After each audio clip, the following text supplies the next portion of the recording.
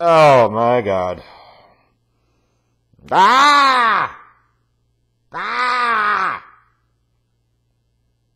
Is it really that hard nowadays to piece together a at least passable or decent wrestling television show?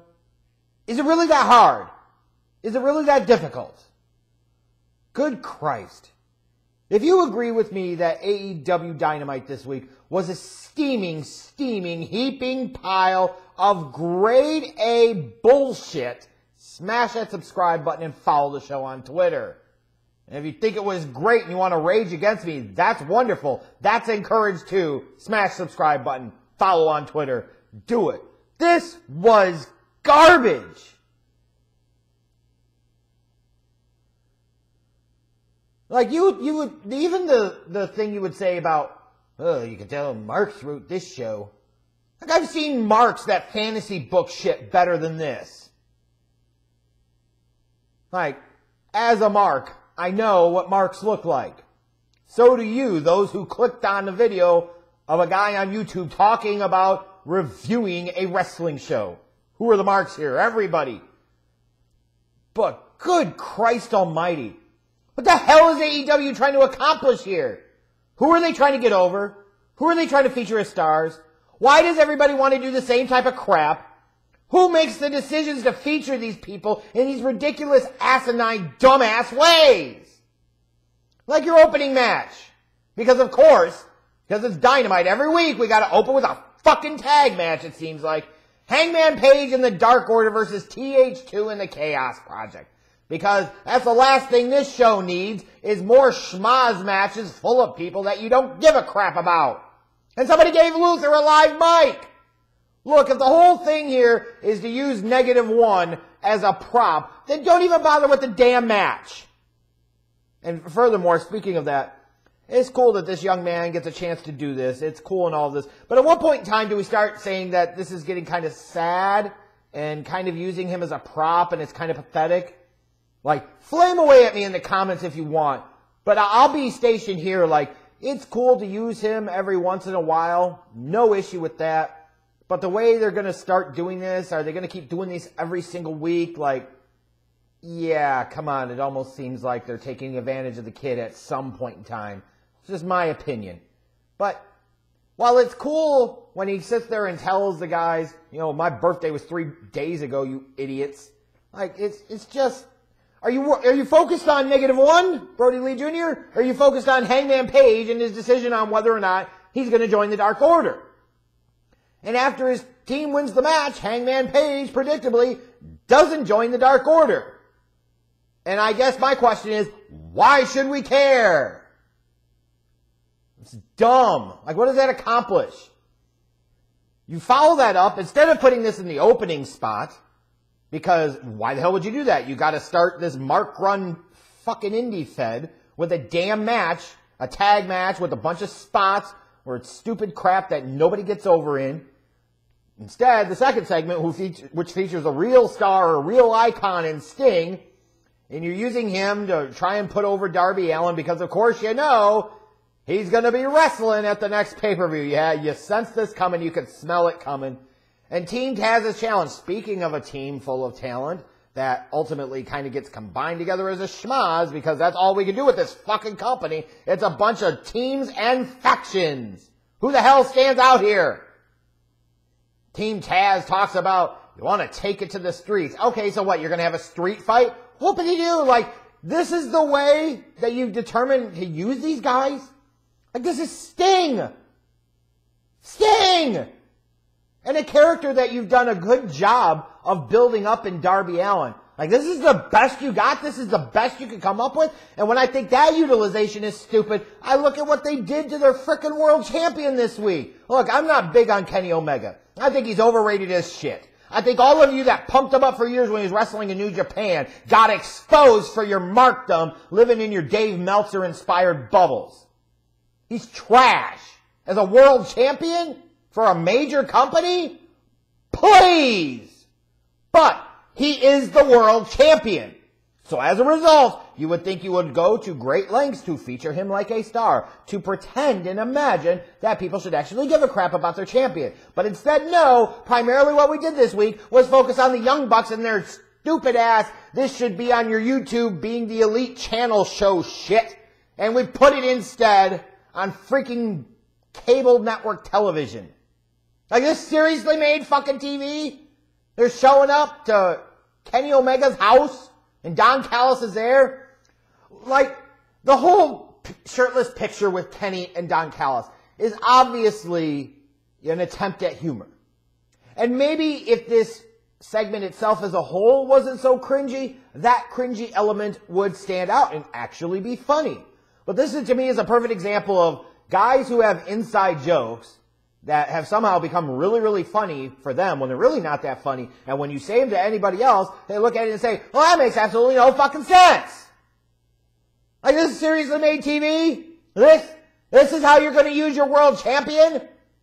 And later on, when you saw one-eyed Callis, you're sitting there wondering, oh, we could see who dressed Kenny Omega this week. Holy Christ. And even later on, what was he doing? Beating up Penta? Who cares? Like, what are we doing here? You thought the Invasion angle 2001 was shit. At least then you had some spectacular moments and you had star power for days. This has none of it. This reeks of nerdy marks that don't know how to actually develop a story, trying to tell a story and failing spectacularly and miserably at it.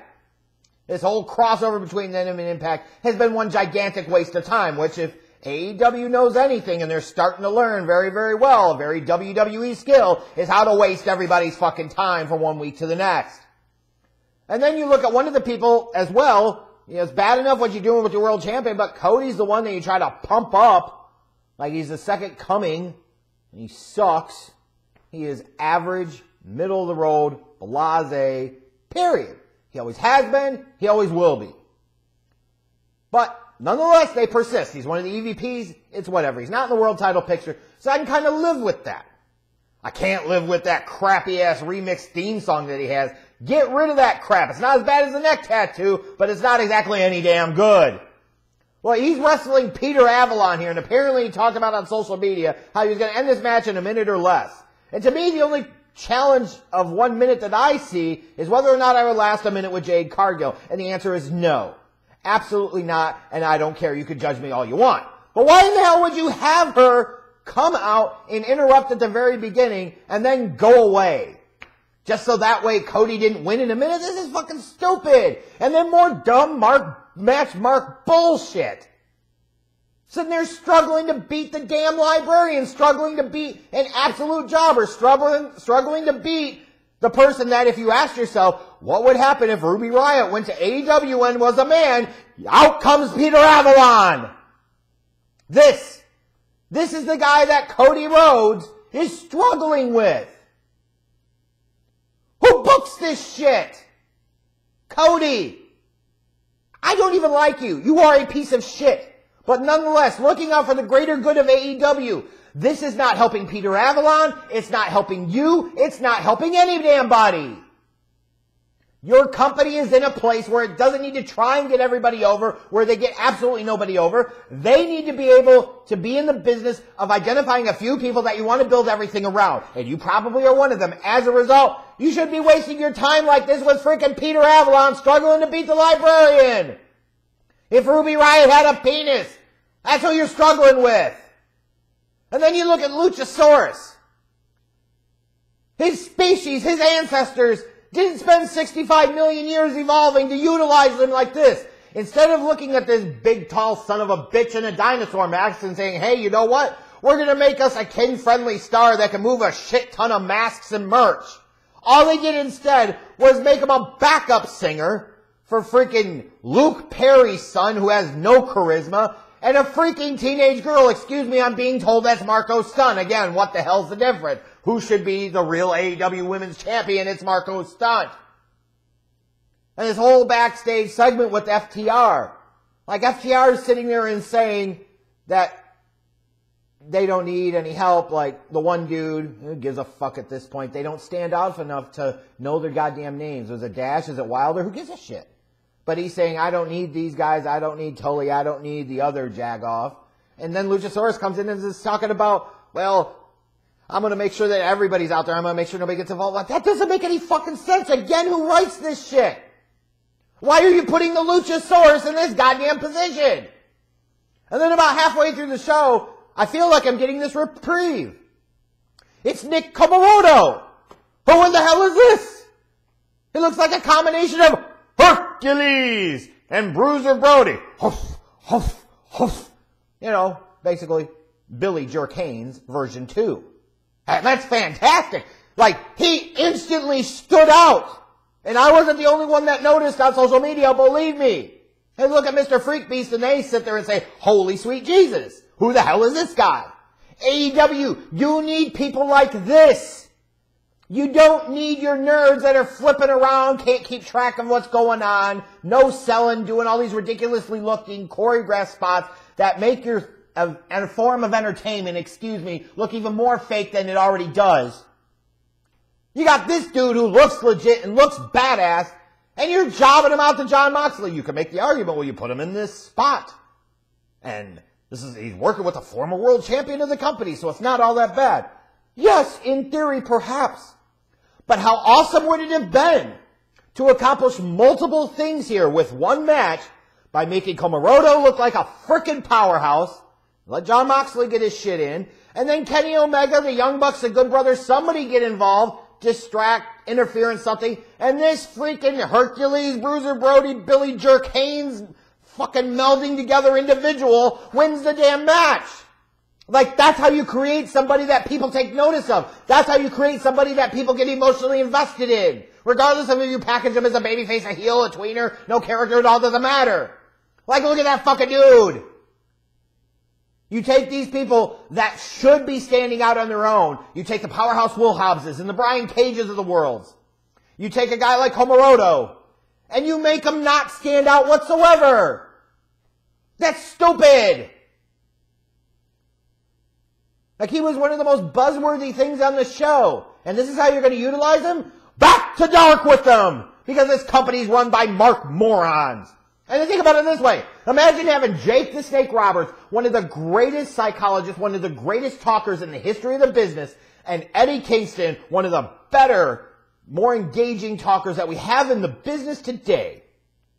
One of those people that when you talk about wrestling, that spot looks fake, that's stupid, I didn't come to watch gymnastics or karate or taekwondo, but Eddie Kingston is fucking legit. He's real. I believe that he's just crazy enough to do some shit. And that's perfect. We get so few people that actually get us to buy into their character. We get so few people now in wrestling that you suspend your disbelief because you don't know, because he's always feel like he's towing the line. I love Eddie Kingston. Stop putting him in these situations. This whole backstage interaction between him and Archer and Jake the Snake. Again, you got Jake the Snake and Eddie Kingston, and that's the abortion of a segment that you write for them? You suck. Not as bad as this 6-man tag, though. Fuck. Top Flight and Matt Sydal. Remember a while back people were flipping out about Top Flight and how much potential they had? Why? Well, we know why. Because they can flip. Everybody can flip. Who gives a shit? Like, do wrestling fans, do the hardcore fans have zero standards anymore? Do you take this crap so seriously when it comes to the moves that that's all that matters? Or are you that easily entertained like a 7-year-old? Like, look at this tag match. You got Top Flight, Private Party, they're all Matt Sydal, they're all flippy fucking around. And you get to the point, I think it was Top Flight, where you're doing too much shit, you can't even remember who's the legal man or where the hell you're at or what's going on. Then you need to slow the hell down. Stop. It's a tragedy. Because a lot of these kids, these young men, these ladies, can do some really incredible, spectacular things. But they overdo them to death. Like, you can hear the flummox and frustration in JR's voice. He's like, oh, what the hell does it even matter? Exactly, JR. And you're right. That's the problem. You can bump and flip fuck around all day, but if the people don't care, what the hell are you doing? Like, it's cool. Private Party turns heel. All right. Like, it's kind of out of nowhere. You've been building towards it for a little bit. But at least they went with the Private Parties fully embracing it, as opposed to Matt Hardy forcing them down that path. I like that, but who the fuck cares? Because you know they're not going to follow up with this. They've only got 300 bazillion goddamn tag teams as it is. Remember when the Young Bucks are the champs? Are they even the champs? Do they even feature the Young Bucks as champs? No, because they're one of the EVP nerds. Both of them. Fucking Bucks suck. But even then, they're the champs. They should be featured like the champs. And what they're doing, pathetically walking around looking for Kenny Omega, doesn't make them look good at all. Stupid. And weren't they supposed to be heel, but then they're face, but then they're heel, but then they're face? It's some Big Show Ross Perot crap. I quit. I'm back. I quit. I'm back. I quit. I'm back. I'm heel, I'm face. I'm heel, I'm face. I'm heel, I'm face. What the hell am I doing? I'm face. I'm heel. I'm face. I'm heel. Jesus. Penelope Ford versus Layla Hirsch. Who asked for this match? It's like every week you get this rotation into this before the main event spot where the ladies get like 4 or 5 minutes. It's two ladies that you don't have any character development in. It's two ladies that you don't give a shit about, that are involved in things that you either don't know about, there is nothing you're involved in, or you don't care about it. And of all the women you're going to feature, you got another week where you don't feature your AEW Women's Champion. Again, I'm going to ask, if you consistently find reasons to not have your AEW said bitch AEW Women's Champion, doesn't mean she has to wrestle every week. But who's the alpha?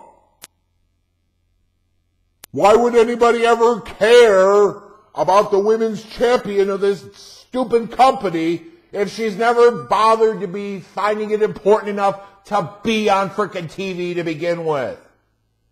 And then why bother with this match when it's just about the whole thing with Chuck being with the best man and sitting there saying to Orange Cassidy that Miro is his best friend now? Like, that's stupid. Like, who wants to see this? Who wants to see Orange Cassidy used like this?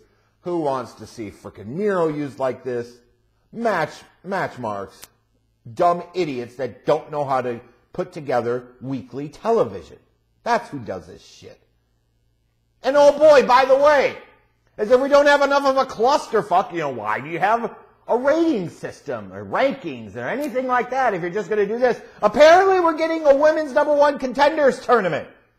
So you're going to have 16 women that you don't care about? 16 women that they haven't featured well? 16 women in this company's treated like absolute crap? All competing to become the #1 contender?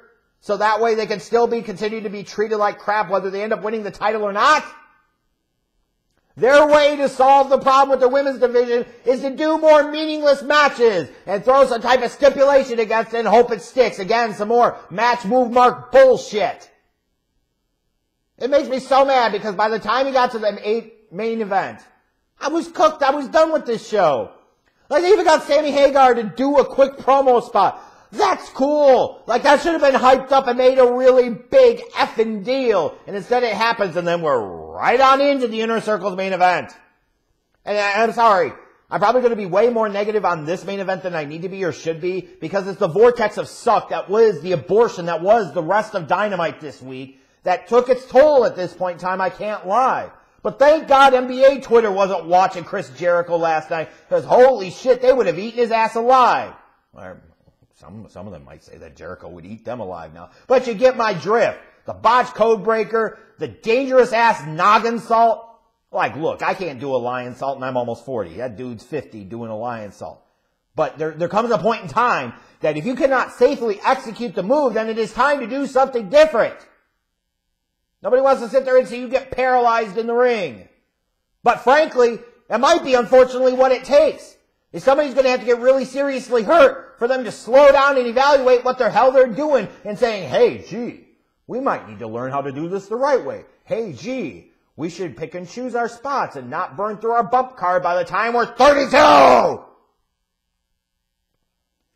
MJF and Jericho win in this kind of triple threat tag match to sit there and determine who's going to be the tag team that represents Inner Circle that goes on to wrestle for the titles.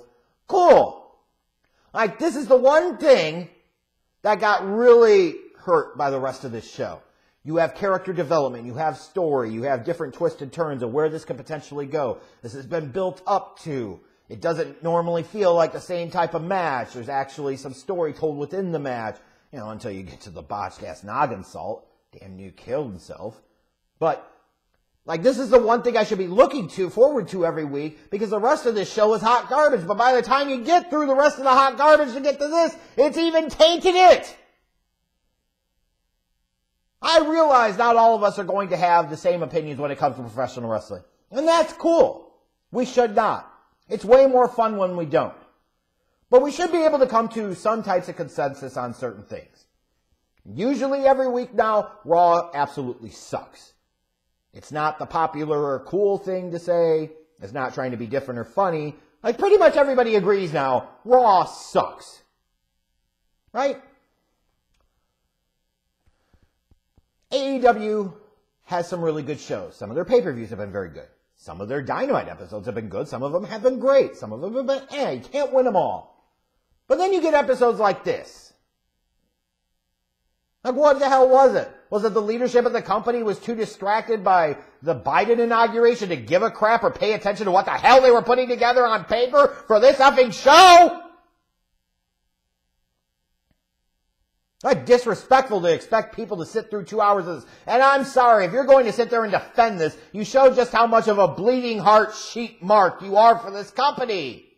It does not make you a bad fan to admit when a show is bad. To me, it makes you kind of a simplistic fan to sit there and be tricked by every single stupid flip or kick that you see the same in the first match and the last match and every fucking match in between. The hell happened to people's standards? What the hell happened to trying to actually make some stars? The hell happened to people trying to be different? Trying to be unique? Be characters, personalities, storytellers, entertainers. Flipping around like you're in a gymnastics fucking meet is not entertaining. If you want to see that, go watch gymnastics. Because at least there they execute. At least there they make it look real, because it is real. Here it just looks stupid and fake as hell.